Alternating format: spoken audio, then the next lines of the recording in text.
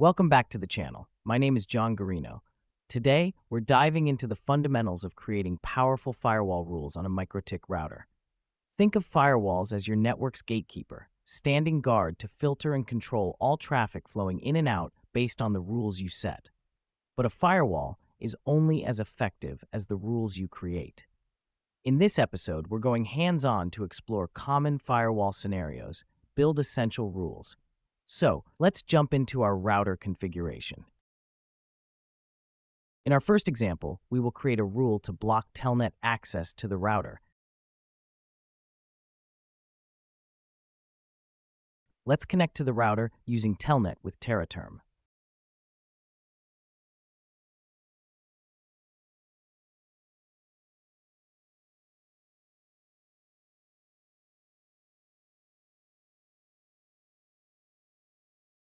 As we see, the computer currently has Telnet access to the router. Now let's create a firewall rule to block this. Go to IP, Firewall, and create a new firewall rule. Set chain to input, protocol to TCP, port to 23.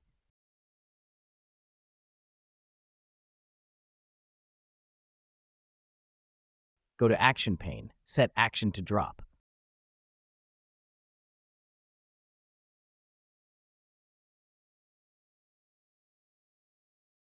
Now let's try to reconnect via Telnet.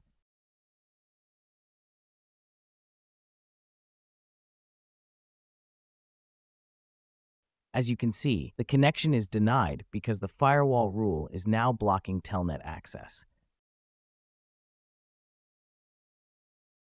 Let's temporarily disable the rule to check.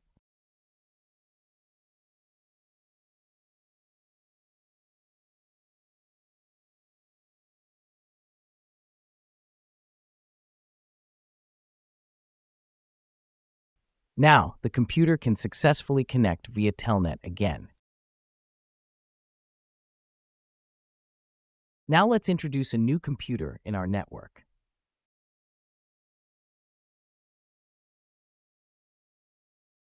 Let's modify our rule to restrict only this specific computer with IP address 192.168.1.249 to connect to the router via Telnet.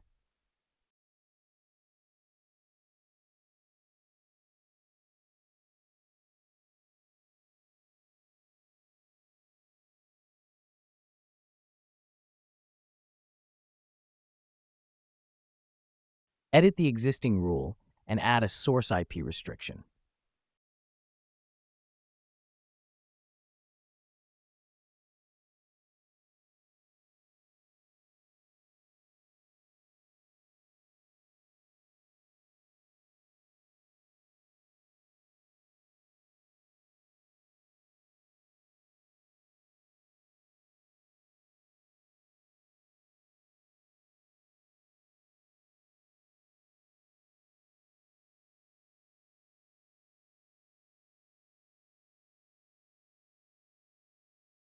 We test the connection with an unrestricted computer. It can connect successfully because its IP is not blocked. Now let's test with a computer that's restricted.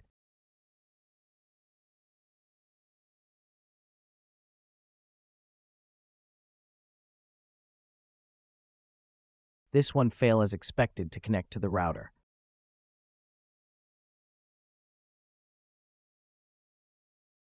Let's disable the rule and test again to confirm it's working correctly.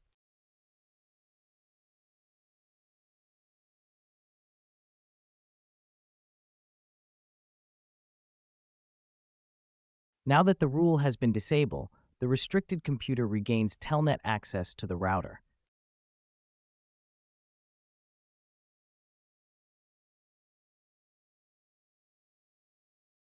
In our next example, this time we will create a rule to block ping to the router, specifically the protocol ICMP. First, we confirm that the computer can currently ping the router.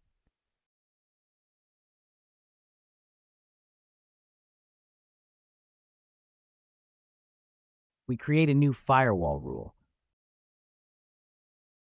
Chain set to input. Protocol to ICMP.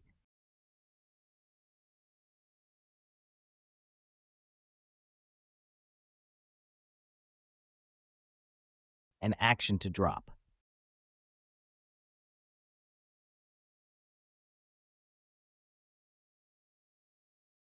Now you'll see that the computer can no longer ping the router.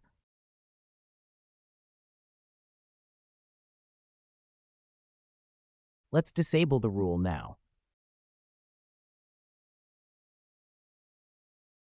The computer can ping the router again.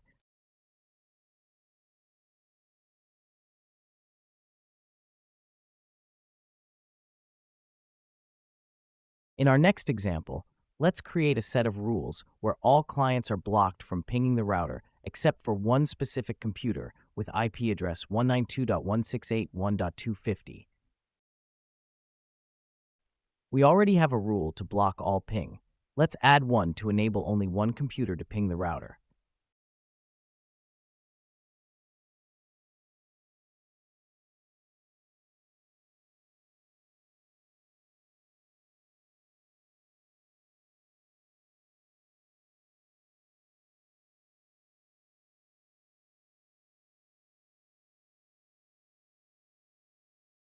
At this point, it's crucial to note the order of firewall rules. We leave it as it is for now. Let's see what happens.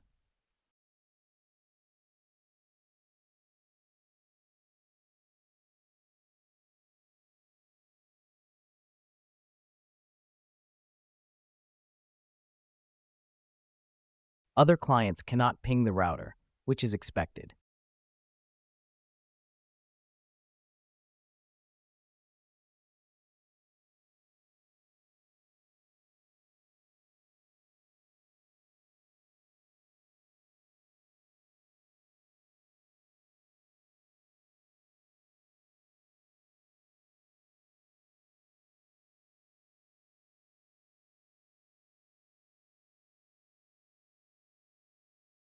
The chosen computer, however, is also unable to ping.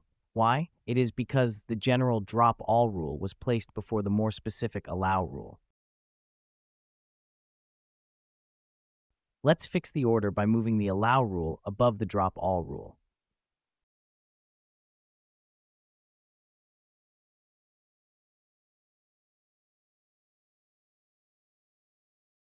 Now, other clients still cannot ping.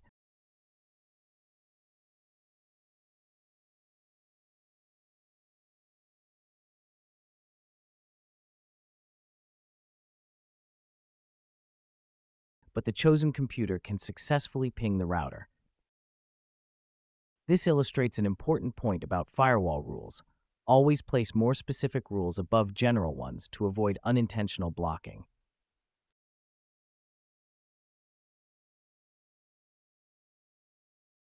And that wraps up our first episode of Firewalls on MikroTik. Today, we covered how to create essential firewall rules, from blocking Telnet access to restricting ping and filtering traffic based on IP addresses. We also explored the importance of rule order. If you found this episode helpful, don't forget to like, subscribe, and leave a comment with your questions or topics you'd like to see next. Until then, keep your networks secure and your firewalls rock solid.